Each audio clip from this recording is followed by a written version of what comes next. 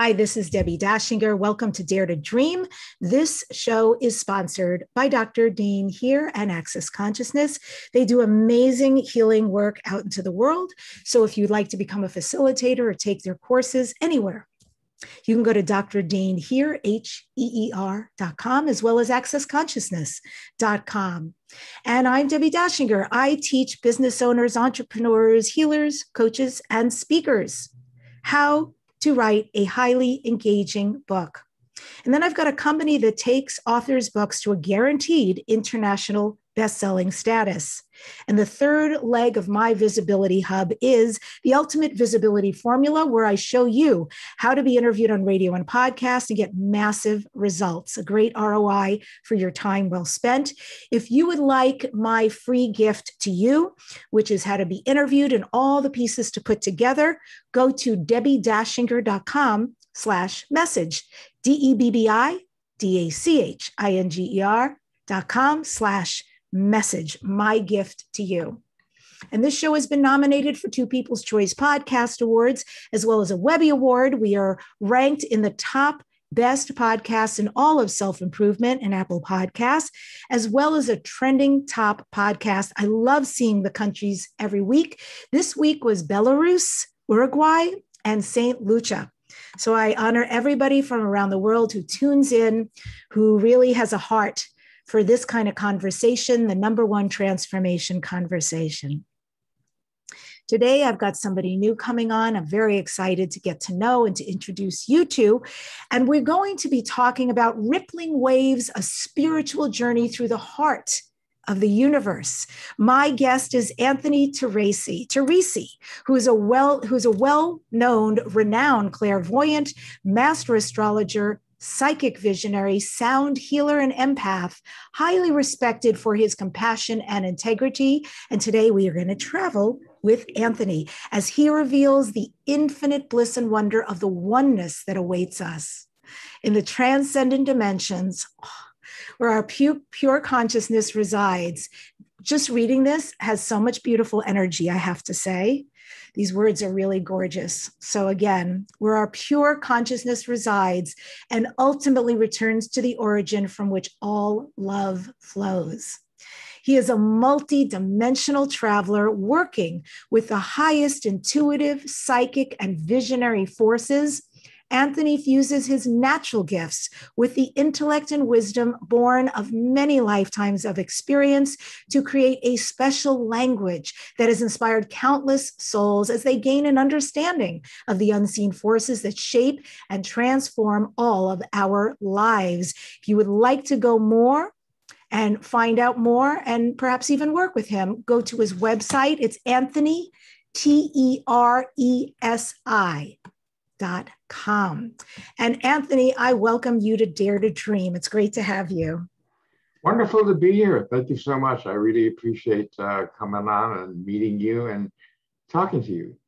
And I botched your name. Would you tell us the proper way to say your last name? You got it, Teresi. It is Teresi. It's Anthony Teresi from the neighborhood. You should know that, yeah. Man, I love your name. I may have to say your home a few times during the show. So really, truly, your bio had energy to it, right? It's, for me, infused with energy. Those words were so expansive. So first of all, thank you that you even do that. And second of all, I'm fascinated that the word is used traveler, that you literally travel. Can I ask you, what does that mean? Traveling in this context is a way to describe moving out of our everyday consciousness into new dimensions where we can revel and be inspired by what we see and those other types of experiences that we have, including meeting terrestrial and celestial beings and being in a position to go through our heart into these states of being. Travel does, in this context, does not necessarily mean geographically going from here to there. It's a travel upward and inward as far as vibrational frequency. And the vehicle or the vehicle that we're driving on is pure love.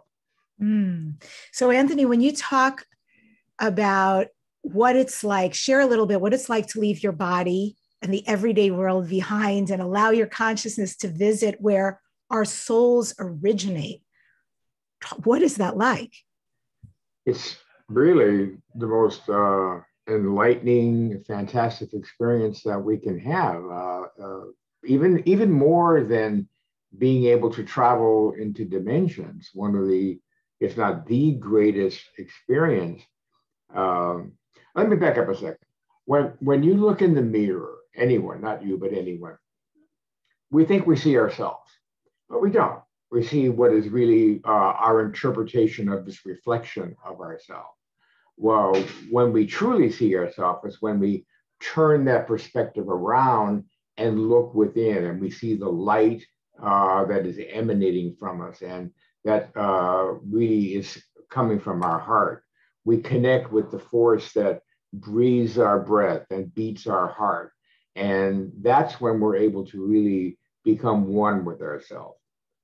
When that happens, that is the most, I want to use the word explosive, but it's more effusive than anything. And it's as if it just permeates all existence around you from that standpoint. So the first part of any journey in these kinds of contexts is first going within and discovering the oneness and the fantastic being that you are. That will become your vehicle for further expression. So anyone can do this. And is this something you can guide people to do? I'd like to think so, but it depends. If a person, and I do this with my clients, but it doesn't always work. In order to do what I'm outlining here, a person needs to be able to see that the mental process is a block to what we're talking about here. If we allow mental chatter to enter the picture or look for proof out there in the world that this is happening, it's not going to happen. But if you're willing to quiet your mind, and if you're willing to put yourself in a position to have faith that that there is an animating force, your soul, your spirit, whatever you want to call it, and that you can connect to it, then yes, I can definitely help people. But the ultimate journey is an individual one. A person. I mean, I can lead a person to say, okay, do this, go here, and this will happen to you. Whether they do that or not, or whether they are able to do the sustaining work that it takes to get there, then we don't know. It depends on the person. Your new book, Rippling Waves, A Spiritual Journey Through the Heart of the Universe, you write that we can awaken to the deepest truth of who we are. Can you offer, Anthony, some insight? How can we have a visceral experience of the real deep truth of who we are? It's the most beautiful experience that we can have, but it's one of the most elusive because we are trained from birth, unfortunately, to interpret everything that's happening out there in the world as our reality. But I can sum it up in one saying by a 14th century mystic. When his followers came to him and asked him, Master, can you please direct us to where enlightenment is, where our heart's desire is, where true spirituality is? We're looking for that place to go. And he just smiled at them and said, what you're looking for is what is looking. So what we're looking at is that very identity that we seek. And it seems like a dual kind of energy, but it's not. When you are able to, and by the way,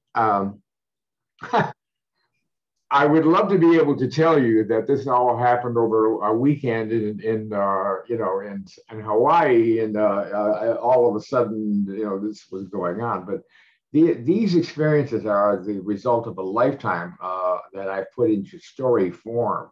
Many of the abilities that I attained were attained through being a musician, and for many years mastering that art. And it took a couple of decades to get to the point to where I had sharpened my intuitive abilities to be able to discover, many of the examples I give in my book. But I can attest to the fact that it's there. I know that I've had my own experiences, and I have been able to guide meditations, and I had great results with that. Your book talks about a planetary renaissance spiritually and with harmony. And I think personally that because of the 15 months we've just gone through of the lockdown and so forth, that reset is imminent, right? I mean, it's not just, I think for the first time, it's a possibility greater than anything we know. And I think it took shutting down humanity globally for us to really have access to that.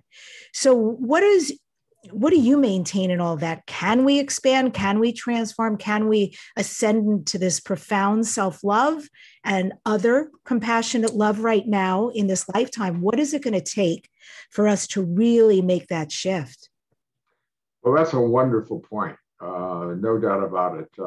With the last 15 months of the pandemic, the economic stuff that we've been going through, for the first time, really, we are challenged in our lifetime. For the first time, we are challenged as a people, as a global. We're looking for global solutions, because if we cure the United States, but we don't cure Canada, then we're just going to continue to struggle with this. So, long story short, the real problem exists in the concept of nationality. We've drawn all these imaginary lines on the planet that separate people into categories, when in fact, we're really all one species. And this pandemic has shown that it doesn't care if you're Italian, if you're German, if you're Australian, it's coming for you. And that has caused us to put together resources on a global level not completely yet, but these are the kinds of things that it's going to take for us to understand that all human life, all life period, has value. And as we look toward the solution of this entire, and I don't think we're done yet, but as we look for the solution of it, we are going to find that it does not exist unless we put it all together in one package, unless we find some kind of way to work together as a people. If we do this, what we will find is that these perceived differences that we've been indoctrinated into believing that Russians are one thing and Canadians are this and all that, it's all really just propaganda, quite frankly, because we're all human beings. We all want the same things. We all want love. We want affection. We want an abundant lifestyle. And the technology now exists for us to achieve that. Once that happens, once the human race becomes just that, the human race, then we put ourselves in a position to create abundance for all. Mm-hmm. And that's really what this whole last 15 months has brought out in stark relief as far as the necessity to treat this as a global issue. When you say, Anthony, you don't think we're done, Are you speaking from a psychic perspective? Is there something that you have intuited or seen about this? Yeah, I think that I don't think we're done because we have not put together as yet the proper effective global response as yet. We still have this these disbelievers that there's no such thing as what's going on.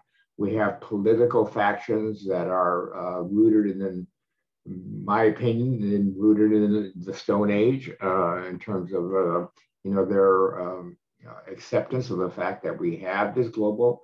We have isolation philosophies that are keeping us from healing.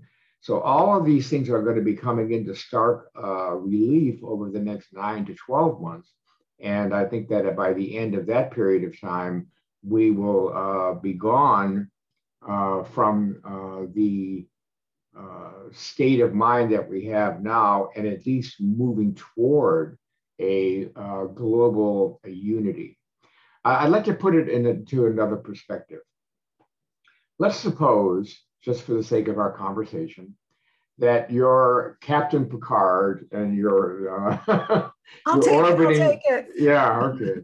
You're orbiting the planet and you're looking down. You're going, wow, there's 7 billion inhabitants down there, and they look pretty intelligent. Who should we contact? What's the answer to that question? If you had to contact a civilization on our planet that represented our planet, who would that be? Personally, if it was me up in that starship, it depends on what my needs were. What was I hoping to accomplish by virtue of contacting a people? And then I think it would become pretty clear, but hopefully the most open-minded, accessible people willing to engage in communication and receiving as well, back and forth. Well, I would agree. But however, I think that realistically speaking, until a planet becomes unified and until there is a governing body that speaks for everyone, then there's no one to contact, because while there are many people who qualify in terms of what you just described, there are many people who, if the Enterprise landed on the lawn of the White House, they still would not believe it. No, it's so true. And it has. It's landed many places. So it's kind of crazy, but God bless. My point being is that I think to your point, that I believe that the pandemic has lent itself to this explosion of this conflict of isolationism. We are having to move away from that. We cure one part of the world, India explodes. We cure India, China explodes. We cure China, et cetera, et cetera. And we have to take the global approach, and which I hear now through the news that we are now, our country is now sending out millions upon millions of free doses to these countries, and that's right. That's the plan. I mean, we've got to heal everyone, and someone has to take the lead, and it seems to be us. Yeah, we've definitely stepped into that role. Absolutely. So very interesting.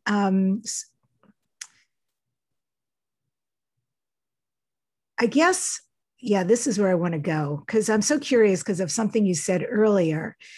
When you talk about ascending from higher dimensions into the next, can you share some specific sites, like literally what you've seen or experienced in these dimensional places you've been to? Sure, absolutely. In fact, I go through 5 general states of consciousness in my book: transformational, transcendent, cosmic, divine, and then universal unity, which is somewhat similar to what we were just discussing. But in the transformational state, that's where you come to understand that you are a being of the realm. This is where you come to understand that you feel this identity within yourself, you feel that you have made that journey within, and your experiences have brought you to the point to where you transform the outer reality into the inner reality. Mm-hmm. It's a very strange thing that happens, not strange, but wonderful thing that happens at that point, is when you achieve a degree of enlightenment as an individual. The first thing you want to do is you want to share it with everyone. You want everyone to know about this. And that's the one of the most beautiful things that I experienced was when that happened to me. And again, I write about that in the first chapter. I had an experience where I met the celestial masters and was standing at that timeless moment between past and present. I was shown my past lifetimes and the various things that I did. I was shown future possibilities that existed in terms of myself and humanity. And I was given a choice. I could basically continue to develop on my own as an individual, or I could go into the world and try to put myself in a position to speak the word. And of course, I chose the latter. In doing so, that freed me up to expand into other realms. Again, I want to make sure that I'm clear that this did not happen in the way that I presented in my book in a linear fashion. Often you develop simultaneously a little bit here, a little bit there, but you create sort of a moving front. In either case, in the next chapter, Transcendent, I write about a city that I visited. I named it Trasara, and it is a city in a completely different dimension that exists in a unified state of spirit. And it has the daily routines that its inhabitants go through. And it has structures and precepts and concepts. But the main thing is that everyone lives according to the universal plan of helping everyone in their society create a higher spiritual reality. And all activity is geared toward that. This is not to say that there isn't fun and love and romance and all the things, but at a much higher level. And in Trasara, for example, the beings there are not so limited as we are with these physical heavy bodies that we have. They are able to move around in the light of spirit. And because of that, they are able to accomplish tremendous things. I outlined some of the marvels there. In that section, I also outline what I come to call later what we need is a spiritual renaissance. And at that level, I try to demonstrate as clearly as possible the experiences of art, philosophy, thought, the individuals who are the shapers of the future of this of these beings. And it's amazing what you can see. For example, when you see celestial painters creating these huge canvases, miles in width and size, and then you can see the vibrations of the canvases coming up off the canvas and almost dancing in front of your eyes. It's astonishing, and it's like so invigorating that it's when you come away from that for a moment, it's like, I mean, often I would have these experiences and I couldn't sleep for 2 or 3 days. I mean, afterwards, it was like amazing. So is Trasara, is it another planet? Is it another version of Earth? Is it another dimension altogether? It's another dimension altogether. However, I have to give away the ending of my book if I tell you that. You give half of it Okay. away. Okay. It's still worth reading. It's okay. I don't mind it because it's a thinly veiled disguise anyway. It represents really the future of our society in an expanded state. The whole book moves toward that very fact that at some particular point, our evolution, in spite of the craziness that's going on right now, I introduced a concept called the law of emergence, not the law of attraction, the law of emergence, which is simply stated the fact that a acorn has within it the entire blueprint for the oak tree. We have within us the entire blueprint for expanded transcendent beings. That's wonderful. Oh. So in the third chapter, Cosmic Consciousness, we take a step back. Instead of focusing on the future and what is existing as a future simultaneously, quite frankly, we take a step back and we go within, and I try to do my best to make reference to the things that hold us back and the parts of our personality that we have to disengage from so that we are able to move closer into and put ourselves at one with the center light that emanates from us. Can you give an example of that? Like, is there something that you yourself have had to release and surrender that was not serving you? So much. Yeah. I, for many years, as a metaphysician and a musician and all of the above, for many years, I sought the answer of the universe. I wanted very much to understand the various workings of how the universe went together. And so consequently, my perspective was focused on the out there from that standpoint.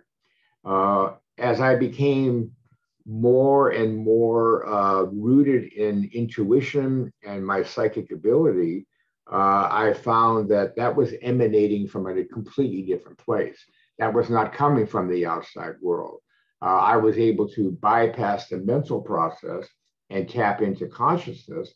But I would ask myself, well, what is doing that? Who in me and what in me is able to do that? And so I began reversing my investigations, if you will, and putting myself through meditation and trying my best to discover who I was as a light, as a spiritual being.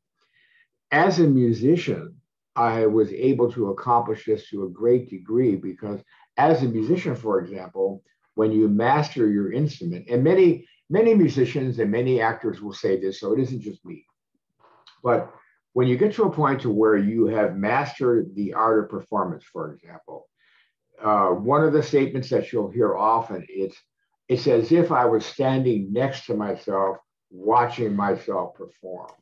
Oh, I understand this so well. I grew up having the feeling, I don't anymore, of being a camera outside of myself. I was so not present. I was so dissociated.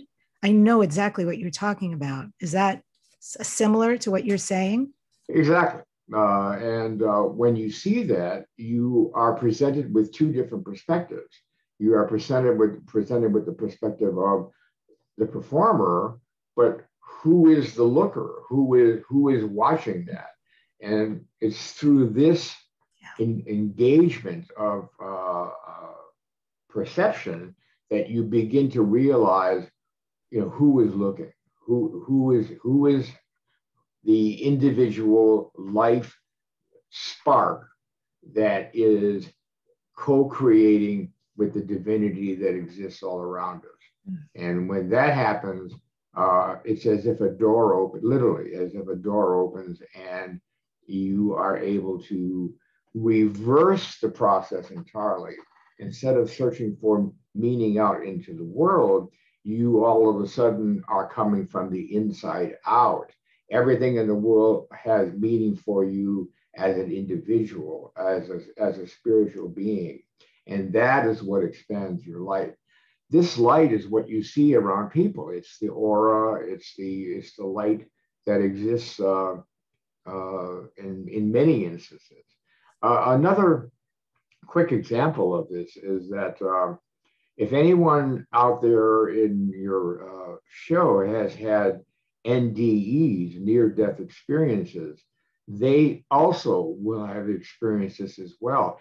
The individual part of them that pops out for that moment, that's what we're making reference to here. That's what exists beyond the body. And so it's hard to explain, and I found myself really at odds in writing this book, because so much of what I wrote had to be written almost like metaphorically, because there just is not a language to put these things into intelligible form for someone to read.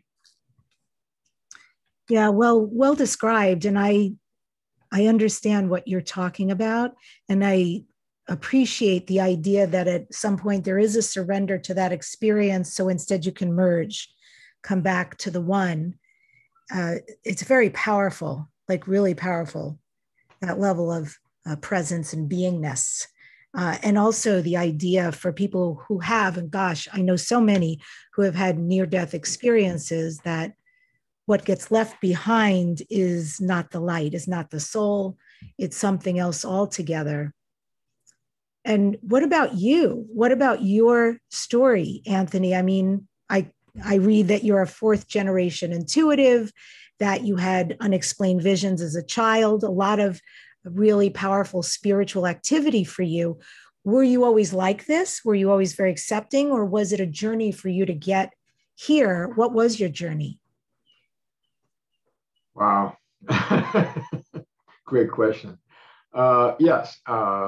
Growing up as a small child, I grew up in a household of individuals. My mother, my grandmother, my great-grandmother, all were psychics and all had their own degree of abilities from that standpoint.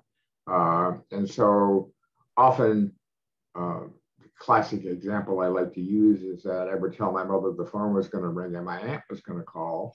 And 10 minutes later, the phone would ring. It would be my aunt. Everybody laughed, and it was really, I was really nurtured and well accepted in that regard. And my skills and gifts were brought along. I was led to feel that this is natural, that we all have this. Conversely, my dad, who was not really psychic, but was an avid UFO follower, and taught me as a young child, 8, 9, 10 years old, of the fact that the universe is teeming with life and other planets, and the value of that between those two forces put me in a position to accept these things completely and totally without any real question, because after all, they were ingrained in me from childhood. And another example my dad used to give me that I still use constantly is that the way that frequency and dimensions exist can be put into an example.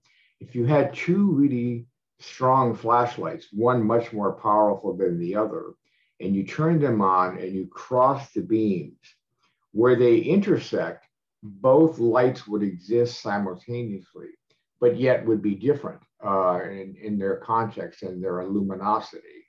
And that's what happens with dimensions. They exist simultaneously, just one upon one is higher as far as the vibrational frequency.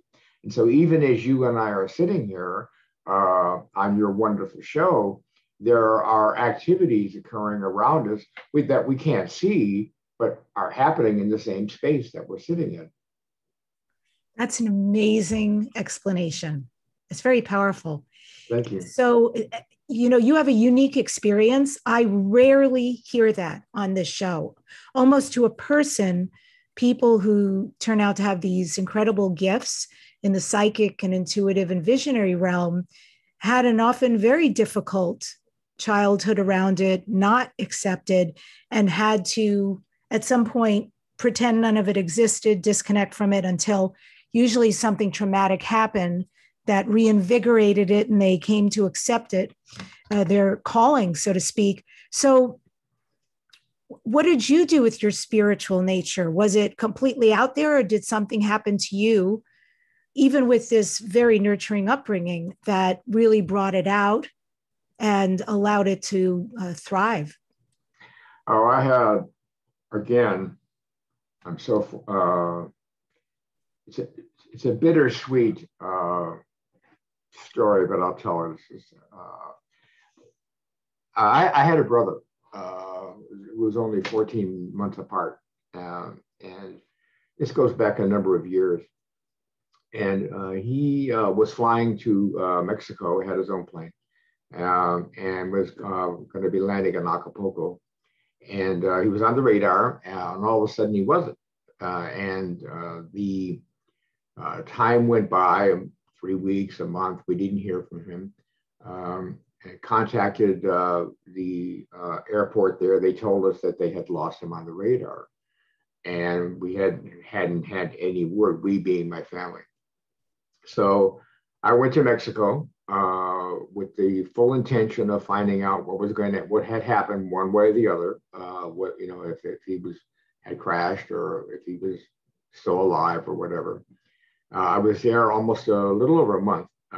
And in that time, I was driven. I hired guides. I went into the jungle. I covered every path, every road, every village. I talked to whoever we could talk to. Again, with church representatives, with local individuals who spoke the language completely clearly. And at the end of that time, after having covered the entire area, and he was lost somewhere between Ixtapa and Acapulco. I don't know if anybody knows where that is, but that's kind of the area we're talking about. Up in the hills up there, it's very much a wild area. In either case, I'm sitting there in my hotel room at the end of all this, completely frustrated. I didn't know what to do. I had to leave the next day to go back and talk to my family and tell them that I had found nothing. The question marks remained. In that moment, the room began to become brighter, and to the point to where the light in the room was as if it was daylight. This was about midnight. All of a sudden, there was a burst of light. It was as if a veil parted, literally, that I had never seen before. And there was my brother. He was not manifesting in his physical form in my room, but it was him nonetheless in his light body. And I was blown away. I was shocked. It's been said the highest human emotion is both laughing and crying at the same time. This is what I was doing. Tears were rolling down my face. And he told me that his plane had crashed and that he didn't make it. But he seemed excited and thrilled about what was happening. He was moving on, and he had come to tell me that, to say goodbye to everyone and to be in a position to let everyone know that he loved them with all his heart. And then the light receded and he was gone. And I was left there shaking, but so grateful to have had this experience where I actually saw that death is an illusion. And my brother had definitely appeared to me. And I've been challenged with this so many times in terms of whether people believe it or not. And it makes no difference to me. I know what that experience was. Because my brother and I were so close, I know for sure that this happened. Footnote, after going back and telling my family, even my family was a little skeptical about what had happened. So it remained a question mark for many, for a long time. About 5 years later, we did receive a communication from the Mexican government that his plane had been found. It had been found at the 8,500-foot level on the side of a mountain under a bunch of brush and trees that I never would have been able to find. It had been found by hikers quite accidentally.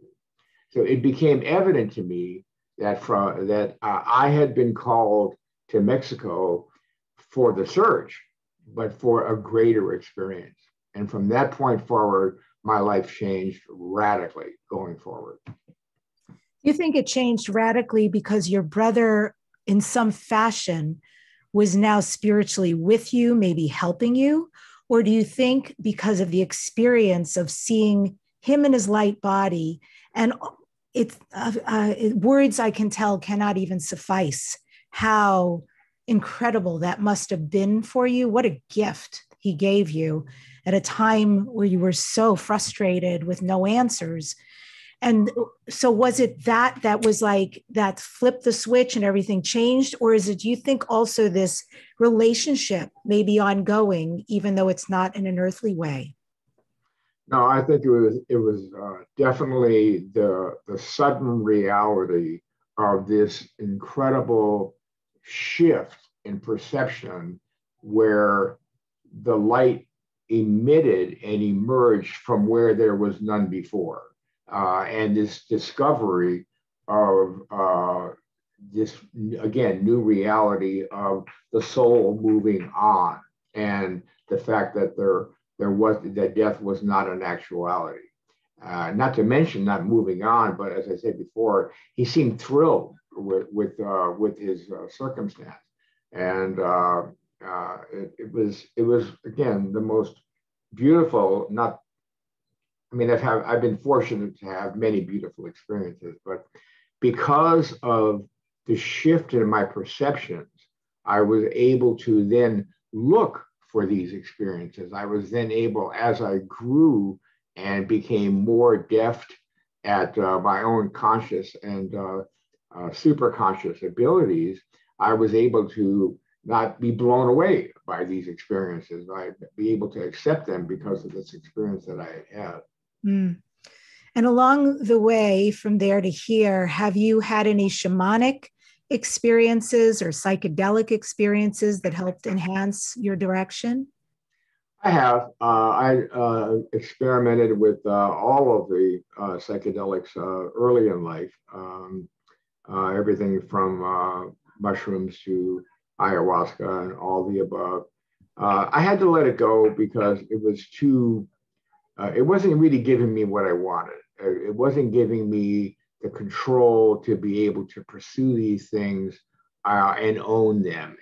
Again, I read about this in my book. I mean, especially mushrooms. I mean, they would transport you to this incredibly wonderful place, and you're seeing all this fantastic stuff. You don't know where you are. You don't know what it all means. It's wonderful. It's wonderful. And then all of a sudden, you wake up and you're back in your home, and you've had this experience, and like you're scratching your head, and you're going, what had happened? So I like I said, that certainly in my adventure, I would have been, I think I would have been, I wouldn't have been able to advance as quickly as I did if I had not first tried that, because they also did open up these experiences as well, but it's because of the radical thrust into the universe, and then this pull backward into your original self. And that's not what I wanted. I wanted to be able to make this journey willfully. Interesting. I want to explore a little bit this idea of you being such a great musician. I listened to some of the music on your website. I found it fascinating. And you offer these sound healings and performances. I myself, I was a singer most of my life, professional singer and actress. And when I started this career, I let that go perfect. It was exactly where I was supposed to be. I love what I do. And then during COVID, actually during a ceremony, it came back up a year ago, 6 months, something like that. And I suddenly was like, wow, what happened to singing? So I started doing it again, and it's been incredible. I mean, I can't even believe after 13 years that I still have the voice I do. I'm not, being very honest. Like, if it had gone away, it would have made more sense, not using a muscle like that. But I know I'm in a lot of gratitude for having this really unexpected renaissance. What is it like for you coming up with the creations in your sound healing and in your performances? Well, it's wonderful. It's another vehicle, another tool, if you will. You start with inspiration, which is wordless, vision, an idea, and then you translate that into vibrational frequency, which are notes and music, and then that turns out to be a creation. It's the single most viable demonstration of the cosmic process. When you are singing, and by the way, I'm not surprised that you didn't lose your voice, because I think that in many ways, you're probably able to demonstrate vocally now that, these new levels of consciousness that you've acquired over the last 13 years. So that's marvelous. But creating music is the emulation of the act of creation of the universe. And the ability to do so, again, was another launch pad for me. I played professionally for almost 30 years. And in that time, I became involved in sound healing, which was what I did when I realized that vibration moves people. And it's my contention that the healers of the future, the doctors of the future, will in fact be sound artists. If a person is suffering from heart condition, for example, they will visit a vibrational healer. That healer will vibrate that heart back into its normal vibration, and illness ultimately will wind up disappearing because everything is just a matter of being out of sync. If you're having illness, that illness is curable. And by the way, there's a video that shows that three Tibetan monks are chanting, and they show this tumor of this woman, and they're chanting, and in 20 minutes, they are able to vibrationally reduce the tumor in this woman to nothing. It's astonishing. We don't see it that much in this country, unfortunately, because there's no profit in healing. There's only profit in maintenance, In either case, music led to healing. Healing led to the desire to want to make more of an impact on individuals. That led me to pursue psychic realities as a profession. It took me a long time to gain my confidence in terms of dealing with other people. It took probably close to 10 years before I was able to tune my abilities to where I had enough client feedback to let me know that what I was visualizing and what I was seeing intuitively was at reality as opposed to my imagination. I was very concerned about that. I was very concerned about the authenticity of entering that field because there's so much woo-woo, in that regard. But I was happy to find that my intuition works beautifully, and through music, I was able to be in a position to where I could, for example, start a reading the same way that I would begin a piece of music.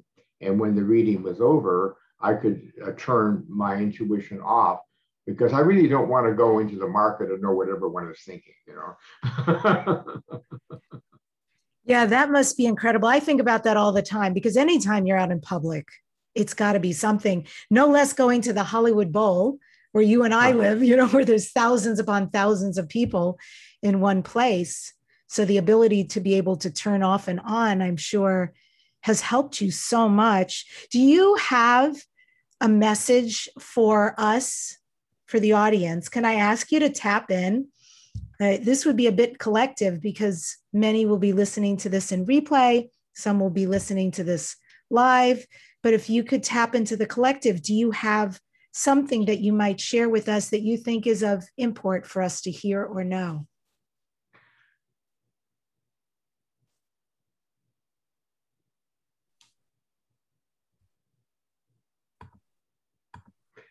I believe the time has come for the artists, the musicians, the creative individuals, the science philosophers, and all of the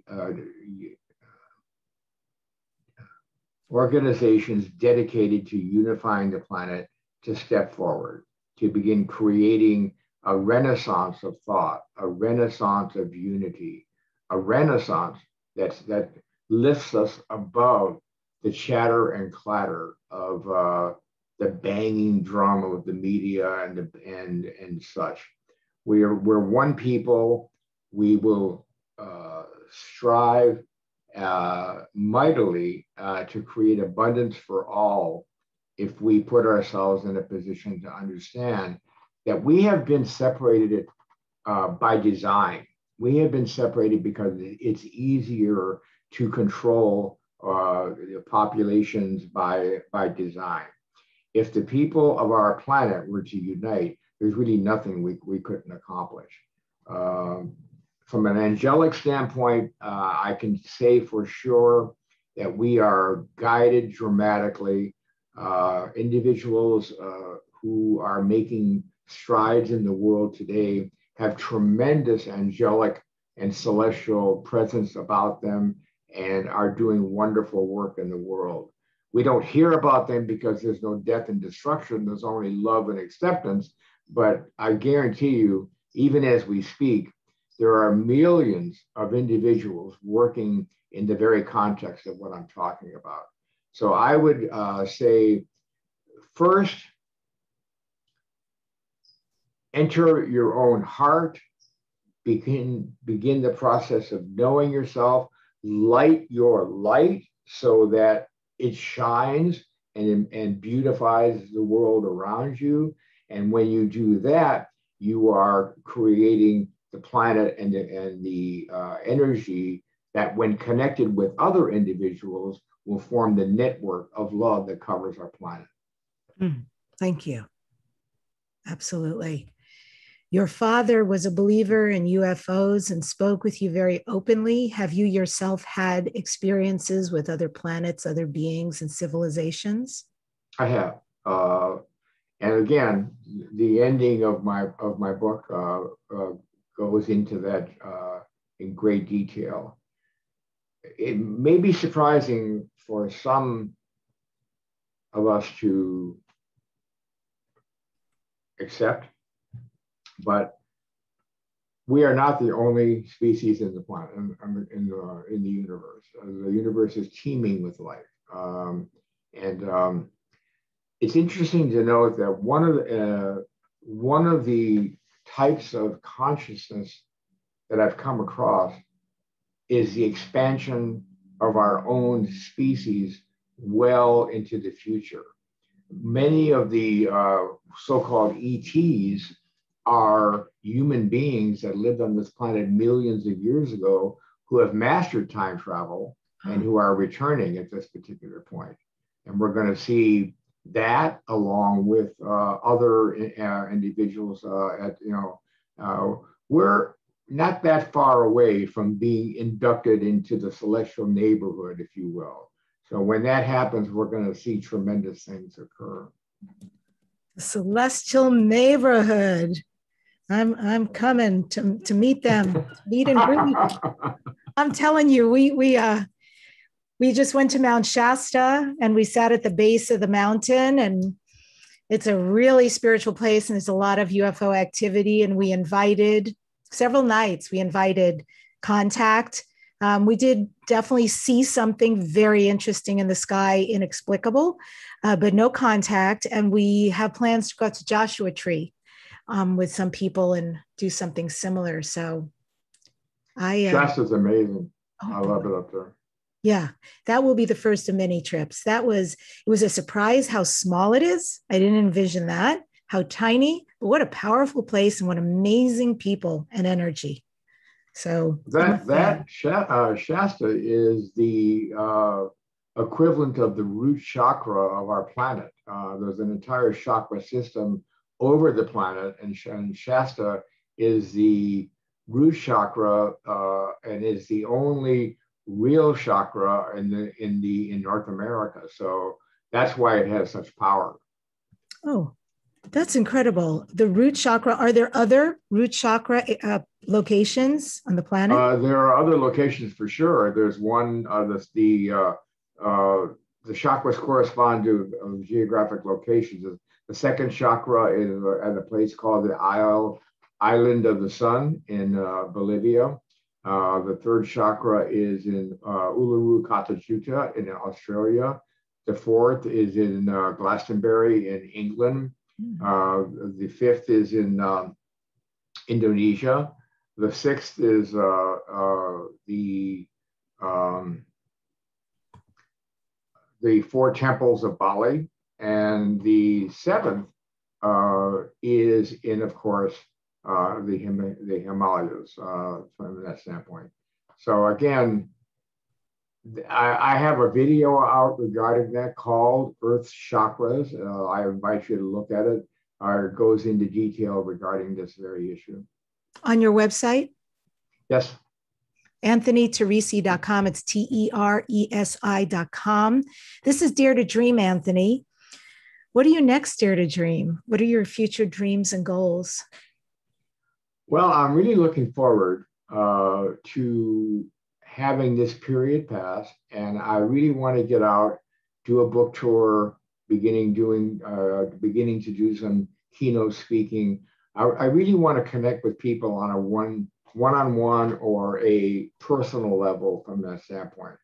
I love Zoom, and it's been a pleasure meeting you as well, and you're fantastic. And I'd love to be able to sit down and talk with you, kind of thing in a real conversation.